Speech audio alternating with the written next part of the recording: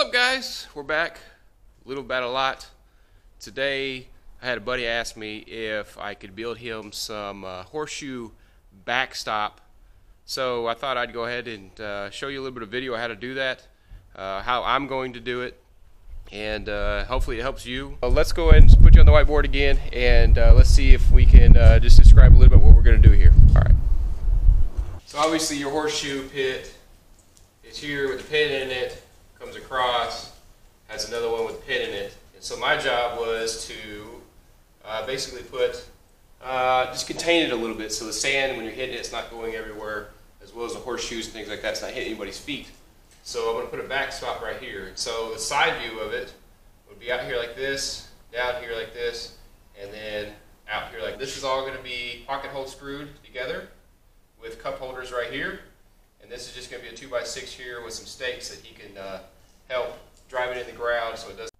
So part of this project, I'm going to be using a bunch of pocket hole screws. I bought this Craig jig, and it's been awesome because if you've ever drilled pocket holes, you know there's a ton of sawdust. In this particular setup, I'm able to hook up my vacuum, but let me show you how to set it up for the thickness of the wood you're going to use, as well as the size of screw that you're going to use. This is very, very easy. Let's see if I can't get you down here to look at it real quick. In our particular case, we're cutting 2x4s, which are only 1.5 inches thick.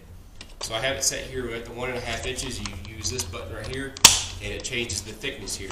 As it comes with this basically step right here. And if you see on it, it says screw length. So why it has this little chuck thing at the end here to tighten it down a knot. You put it in the hole here. Turn this around. And so I'm going to use 2.5 inch screws, which isn't being that top one right there. You bring it all the way down until it hits the bottom of that. You can see here I actually need to screw it, loosen it up a little bit to bump that down just a tad bit. But it has to hit that bottom right there, and that way you'll know that you're screwing through 1.5 inch boards as well as 2.5 inch screws.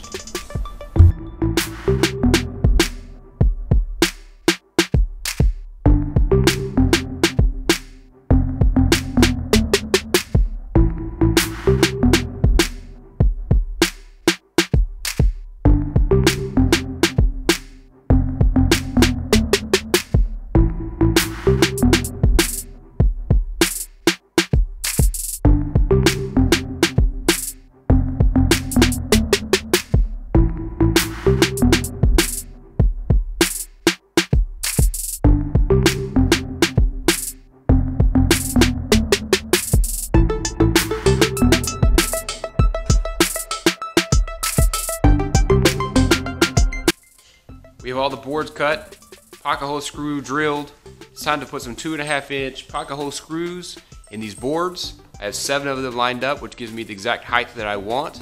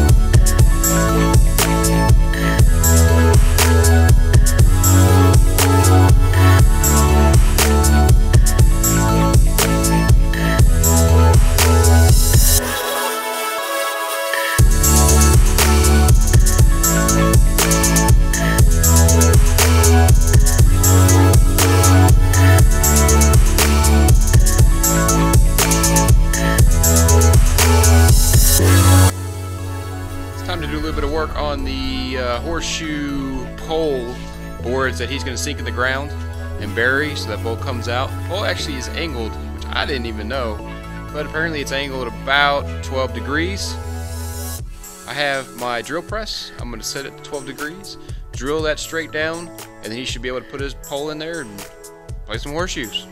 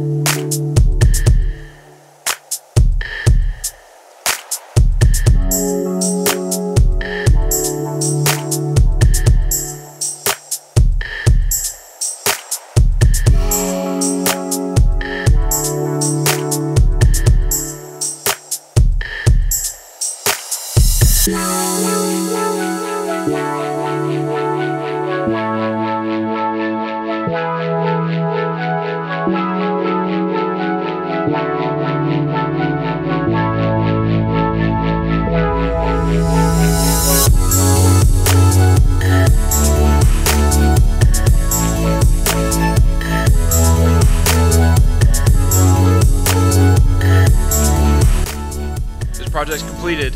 Now you can play some horseshoes. Thanks for watching, guys. See you on the next one.